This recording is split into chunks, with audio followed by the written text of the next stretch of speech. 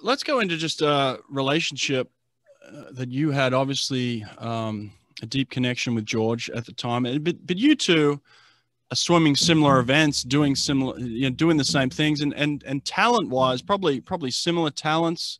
I mean, you're an extremely gifted athlete. He is as well. You're competing in similar events. At the time, I had, Aaron Charler, who we were both 50 freestylers, and we're both very similar in that sense, but we're both shooting for the same thing. How do you make that work on a team? So that's the challenge, right? When you've got a bunch of rock stars and insanely talented individuals who are competing against each other, but at the same time working towards the same goal. That's part of the I think genius of David, is getting everyone to not only work individually to be better, but then put that individual effort towards the team. And for me and George, I came out of high school as the number one 400 IM recruit, and he came out as I'm assuming he's the number one 200 IM recruit, and I still had a really damn good 200 IM, and George was light years ahead of me. So I would say for me, and especially seeing George, my freshman year, I went from being, a big fish in a small pond to a tiny fish in a huge pond. And it was a humbling experience, probably my first truly humbling experience, in seeing George not only excel freshman year, but again, like I said, win, where, I only finaled in one event at NCAA's my senior year. So I think for me, it was not only looking at George as a competitor, but more as someone to go chase. I mean, I especially freshman year, I wouldn't even put us on the same page, right? He was way ahead of me. But then sophomore year rolls around, and that's when I really, that was possibly the best year of swimming I ever had, and capped off by probably the biggest disappointment I ever had, which is ironic. But that sophomore year is really when I started to compete with George. Now, I didn't beat him in the 200 IM, especially at NCAA's. He ended up breaking the world record short course meters that year in the 200 IM, if I remember correctly. But, was in his league and was able to compete with him.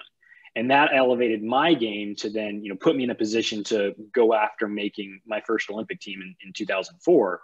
But, I don't think George and I ever had an unhealthy competition, because he was more of the 200 IM guy and down. I was the 200 IM guy and up.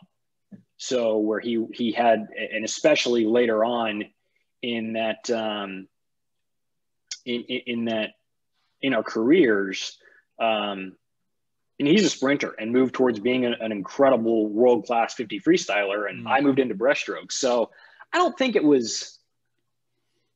that relationship was never unhealthy competition by any means. And it wasn't as direct as some of my other relationships ended up being later on in my career. I heard it got a little contentious. Tell me if this story is accurate. You missed the Olympics in 2004. I think you finished third in the 200 IM. And the story is that I hear your time would have won you a medal at the Olympics. Is that correct? Yeah. So that's kind of what I was referring to earlier in terms of, 2004, like I said, probably one of the best years in swimming I ever had, capped off with 2 third-place finishes at Olympic trials in the 200 IM and the 400 IM. 200 IM by 0.2 of a second, 400 IM by 0.4 of a second. And again, the kind of the dumping salt on the wound was 6 weeks later, watching Michael and Ryan in the 200 IM and Michael and Eric Vent in the 400 IM go on to Athens and win gold and silver.